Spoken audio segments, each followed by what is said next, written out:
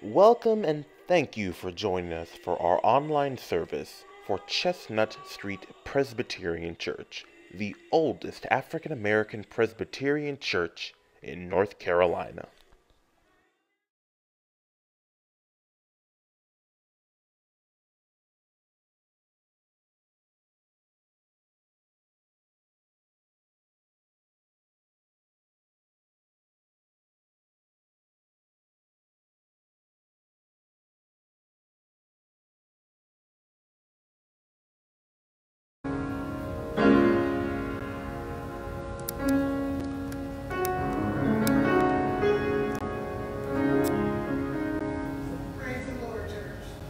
Praise the Lord.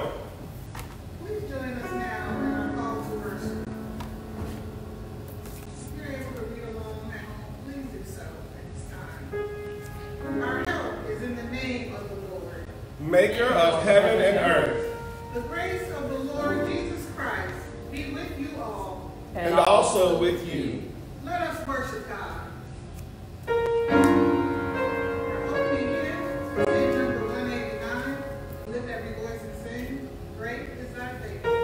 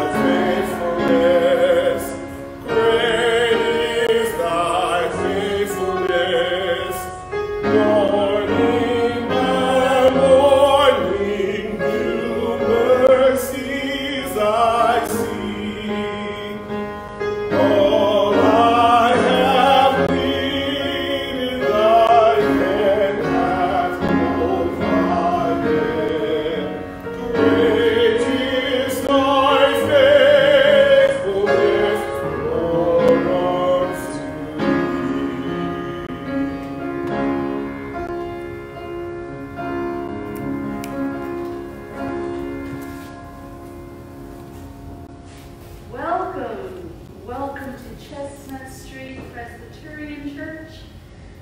This is the day that the Lord has made. Let us be glad and rejoice. We are coming to you live, streaming on Facebook as well as YouTube. So this is definitely a different format for us, but we can do all things through God who strengthens us. Amen. So, as our leader of worship has shared with us earlier, that we are streaming live, so there is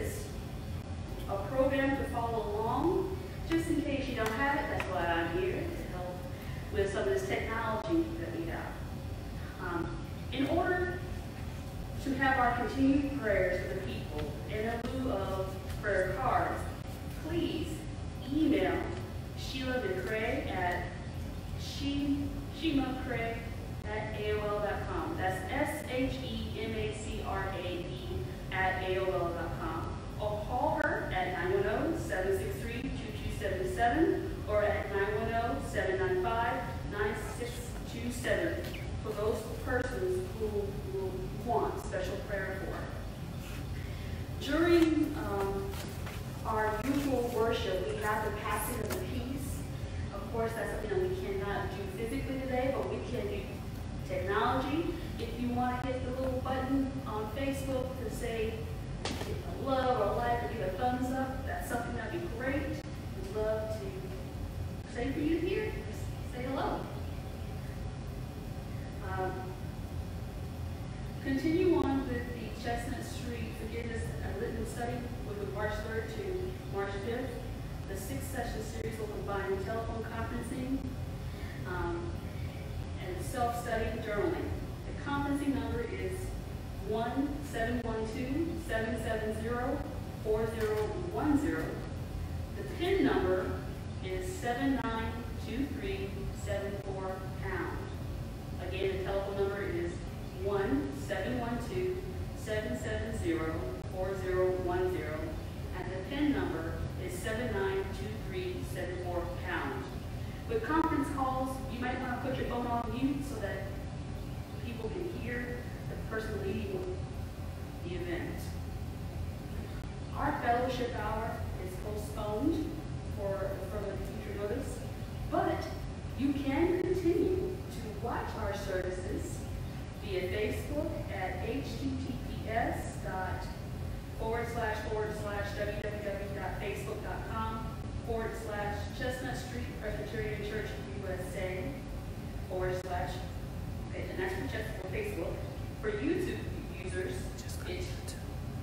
Just go to YouTube. Just go to YouTube, and also you can go to our website, www.chestnutstreetpcusa.com. Yes. For some of you who are wondering how you'll be able to continue to support the church financially, we have solved that problem as well. You can mail in your checks to the Chestnut Street's address. And the address, make sure that you're all on the same page. 714. We may not remember. 714. It's 714 Chestnut Street here in Wilmington, North Carolina, 28401. Or, for some of us who are tech savvy, you can go to our online using the links on our Facebook page or YouTube or our website.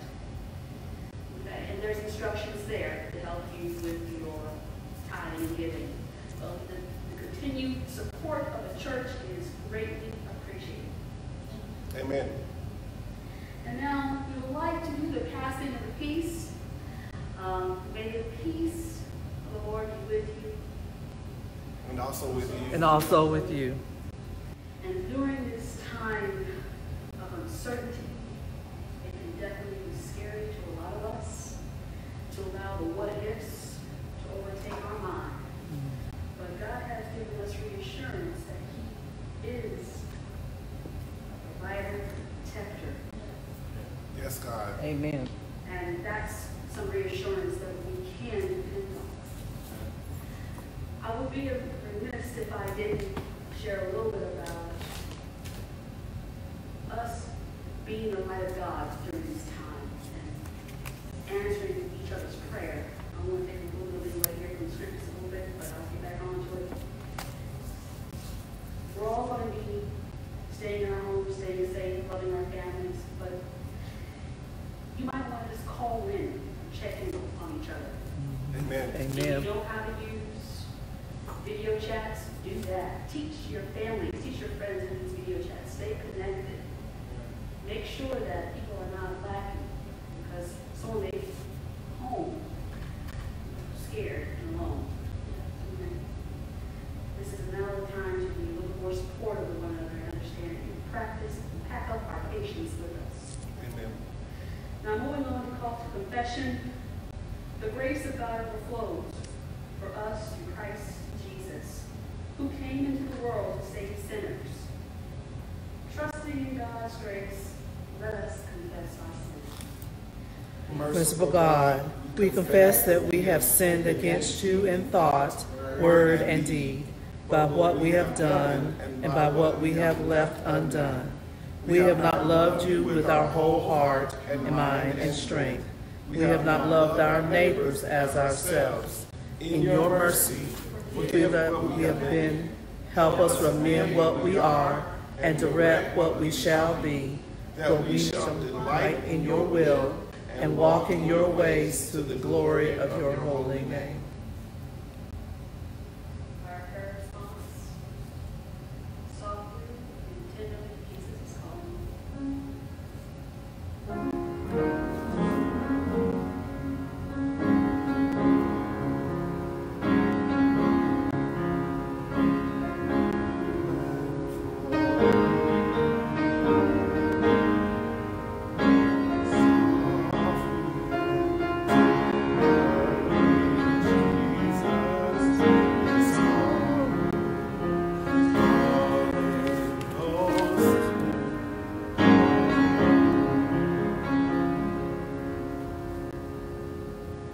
Our assurance of pardon. Our God of compassion is slow to anger and full of mercy. He welcomes all sinners who are with penitent hearts, lovingly embraces all who come home to him and seats them at his bountiful table of grace. Please read the prayer for illumination with me. Pour out your Holy Spirit, O God, and prepare our hearts to accept your word. Silence in us any voice of your own, that hearing we may also obey your will. Through Jesus Christ our Lord. Amen. God is good. All the time. All the time. God is good. My sermon for today is entitled, Fight the Good Fight. And it's a follow-up, a part 2, if you will, to Reverend Palmer's recent sermon that he called, All My Life I Had to Fight. And his contextual examination of the color purple by the great Alice Walker. I found the pastor's sermon and review of this work fascinating for several reasons. One, I'm a fan of the book, and I have 2 personal connections to Miss Walker.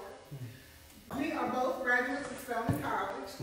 And secondly, she was taught by my father-in-law, the great Ben Quattlebaum Sr., when she was a little girl growing up in Eatonton, Georgia. And she calls my father-in-law her favorite teacher. So I give honor and respect to him. Amen. Because he's one of those seniors, like so many of us, that are sick and shut in, and he's not allowed to go to church, and that's one of his greatest joys. So I'll continue with Reverend Palmer's theme about fighting on the spiritual level, because right now, that's the most important fight that we're facing. Amen? Amen. Especially now, the whole world. See, God wanted to get our attention, people, and he has our attention. The whole world is fighting against this coronavirus. So in addition, it's very important for us to follow the guidelines of the public health officials. I tell y'all, I have washed my hands today. I did pure ashes. So we have to just keep on doing what they say. But while we do that, we have to also strengthen our spiritual muscles at this time. Amen? Amen. Amen. So I'm going to be coming to you from the 2nd book of Timothy, which is the book that the Apostle Paul wrote shortly before he died. And you know, when people are getting ready to die, we lean in to hear those important last words. So these are important words from Paul. And we're going to look at spiritual warfare this morning from 3 aspects. First, we'll take a look at what it means to be a spiritual warrior in today's times and how we can get stronger at it. Then, since it is still Women's History Month and in honor of the color purple, we will examine women's unique challenges in spiritual warfare. And finally, we'll take a look at the internal battles we face as individuals and how our spirituality can help us overcome them. So if you would go to scripture with me and read along with me. I'm at 2 Timothy chapter 4, verses 5 through 8. And it reads as follows. But you should control yourself at all times, except trouble. Do the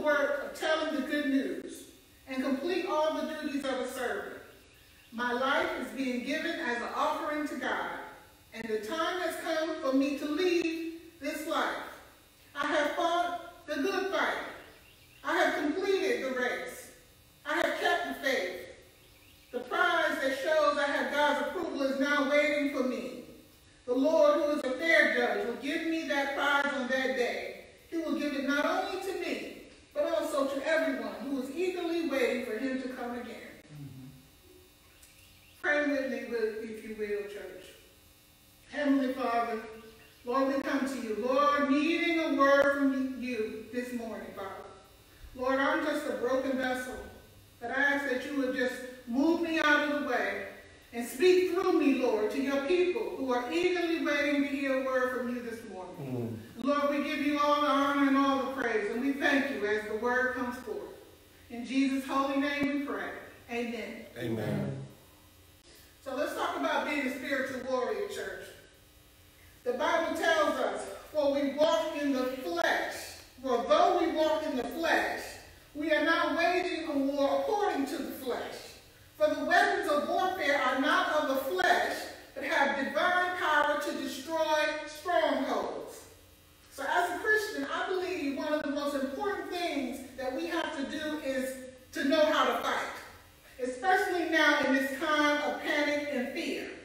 We have to know how to fight and pray if we want to come out of this thing victoriously. And I believe we will. In today's world, we're in constant spiritual warfare for our faith and even our peace of mind. Come on, somebody. We are deluged with images and news and information, fake news and rumors, all of which can be overwhelming and challenging. And I believe that we should be informed, but sometimes I think we have to step back and turn all that off for a minute. Amen. This is a good time for us to come to Jesus and to be in his presence. Jesus said to us, peace I leave with you. My peace I give you. I do not give it to you as the world gives. Do not let your hearts be troubled and do not be afraid. Lord knows I believe he was talking to us about right now. Jesus, it's a time that we're in. And we have to be spiritual warriors. Let's take a look at the life of the great Muhammad Ali. Ali was considered the greatest fighter of all time. They called him the GOAT. His career spanned 20 years, church. He had 56 wins, 37 knockouts, and only 5 losses. He was a bad boy in his day. He worked very hard at training so he could always be the very best. They say Ali would get up every morning at 5:30 so he could stretch and to go on a 6-mile run. Then he would eat a healthy breakfast and he would train at the gym from 12:30 to 3:30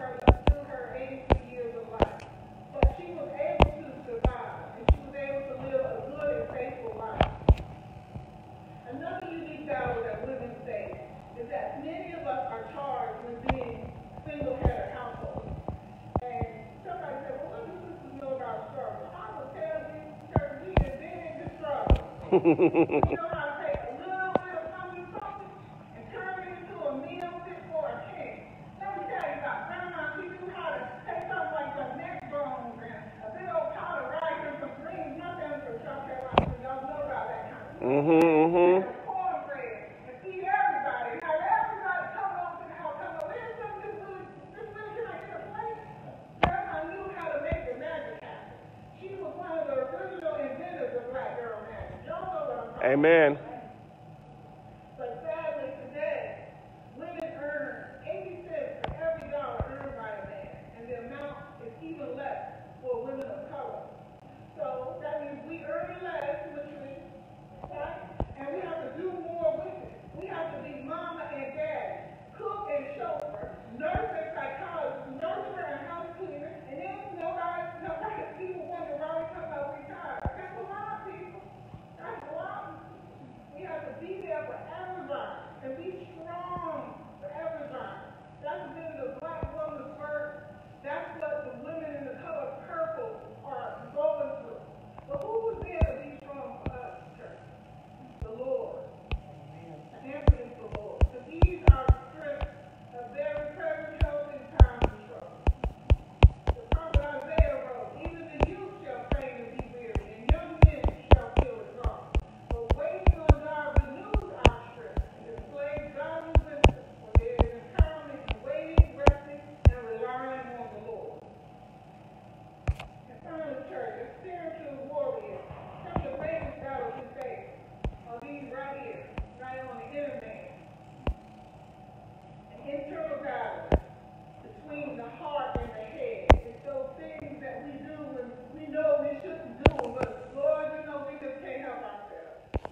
And these can be the toughest battles of all. And sometimes it takes us a whole lifetime of spiritual work and warfare to battle against these. And they can take shape in the form of addictions or fixations, which can take us out here if we're not careful. It has a cyclical effect. You know, you do the deed, then you feel remorse, you repent, only to find yourself doing it back all over again. But I came to tell you this morning, church, that God can help us break the cycle. God is faithful. He can strengthen us and protect us from the evil one. And you know what we're going through internally, it can be frightening. I don't care what people say.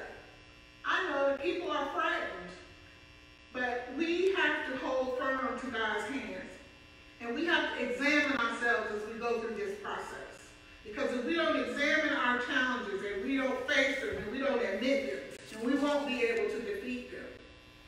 See, you can't make good decisions if your mind is clouded with fear. Amen. So we have to put the fear down. I don't know how many times I see a dust bunny rolling across the floor. Oh, I think it's a mountain. It's not a mountain, baby. It's a dust bunny. So with our internal battles, we have to take a look at it. And we have to admit it and own it and give it to the Lord. Because the Lord knows. He's the one who knit us together in our mother's wombs. And He's the one who knows the numbers of hair on our head. So when we're struggling with something, it is indeed wise and smart to bring it to the Lord to get the help we need. We can commit our actions and our minds to the Lord, and He can help us get through it.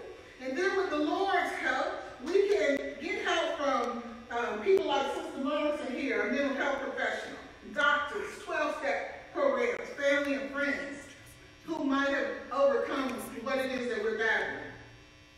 And please know that every step that you take in the right direction is a good one. So if you used to smoke a pack of cigarettes a day, but now you're down to only a few, that's progress. Keep pushing through, because you're on the right track. Isaiah says, you keep him in perfect peace whose mind in his mighty power. Put on the full armor of God so that you can take your stand against the devil's schemes. Fight the good fight. And in conclusion, I just want to encourage everybody. I want to remind you that this too shall pass. My dad used to say, Amen. It's raining now, but it ain't going to rain always. Amen. We're going to get through this. Amen.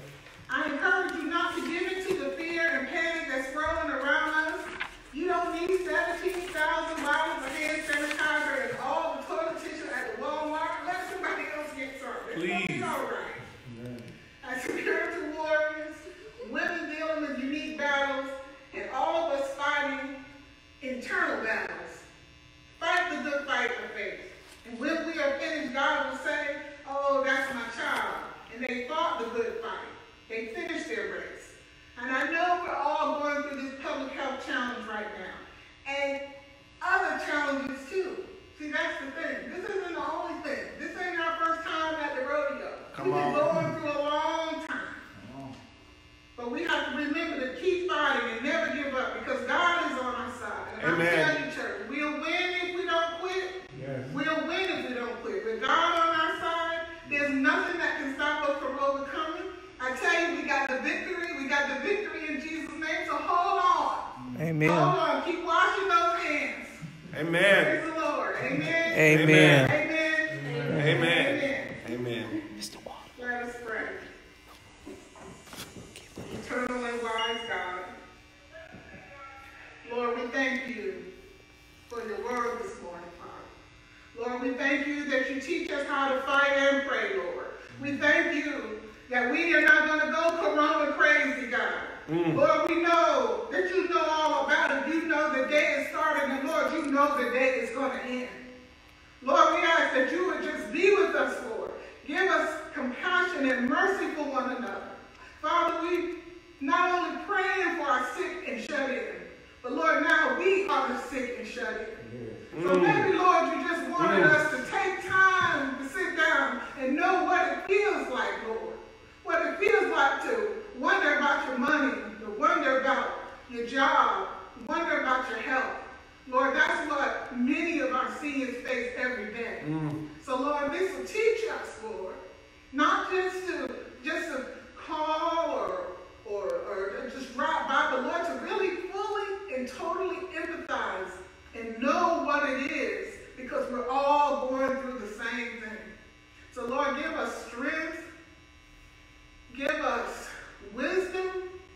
Lord, help us get through this, and let us come out of it more compassionate, more loving, and more open to your word. This is my prayer in Jesus' name. Amen. Amen.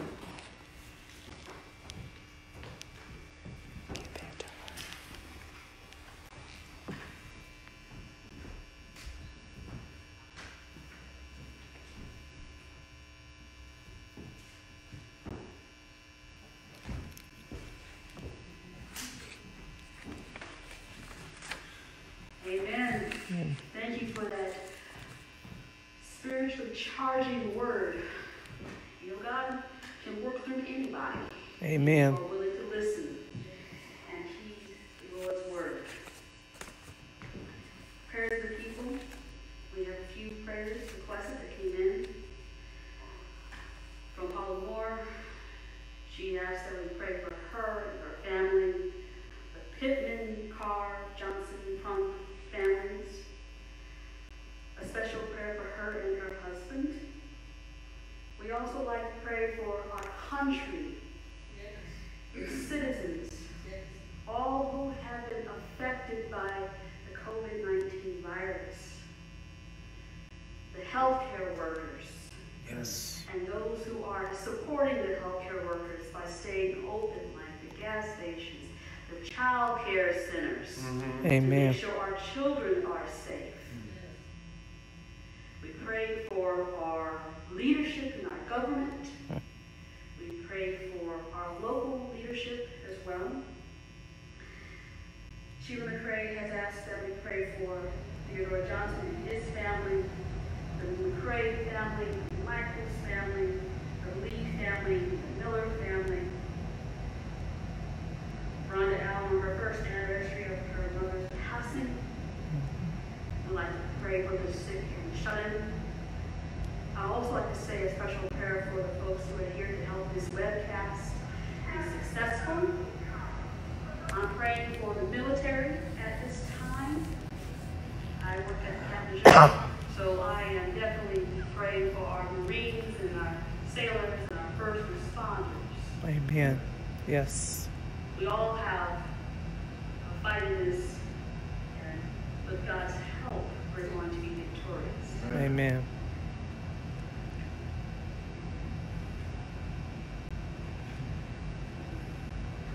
So I'd like to let that be our prayer and say, just thank you, God. Amen.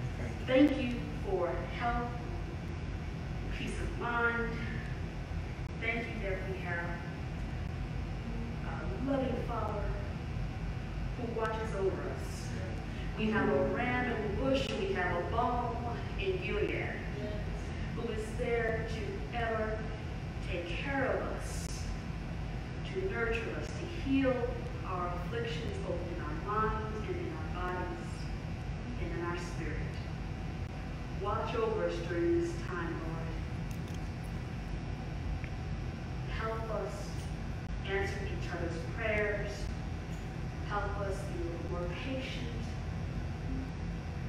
and know that you are still in charge. Amen.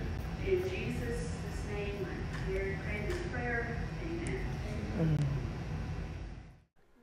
Tithes and offerings can be mailed to the church at 712 Chestnut Street, Wilmington, North Carolina, 28401. Or you may access our online giving via our church website at www.chestnutstreetpcusa.com and scrolling down and clicking the Support Now button.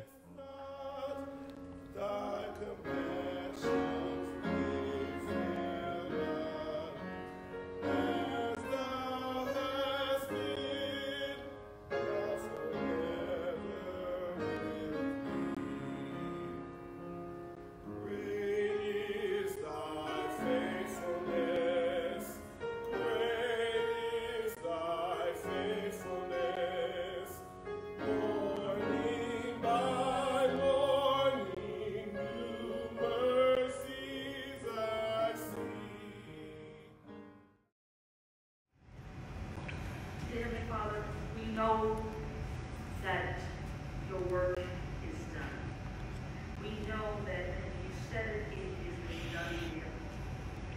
Thank you, Heavenly Father, for supplying all of our needs. You are continuing to do so now, as you've done in the past, as you will continue to do in the future. We offer a portion of what you have given to us this day. And we thank you that it be allowed for your building of your kingdom and for sustenance. And these things we pray in Jesus' name. Amen. Amen.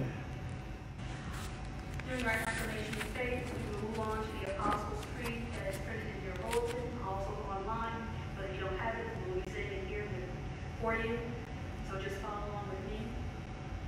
I believe in God the Father Almighty, maker of heaven and earth, and in Jesus Christ, his only Son, our Lord, who was conceived by the Holy Ghost, born of the Virgin Mary, suffered under Pontius Pilate, was crucified, dead, and buried. He descended into hell. Third day he rose again from the dead. He ascended And from the right hand of the Father Almighty, from thence he shall come to judge the quick and the dead. I believe in the Holy Ghost, the Holy Catholic Church, the communion of saints, the forgiveness of sins, the resurrection of the body, and the life everlasting. Amen.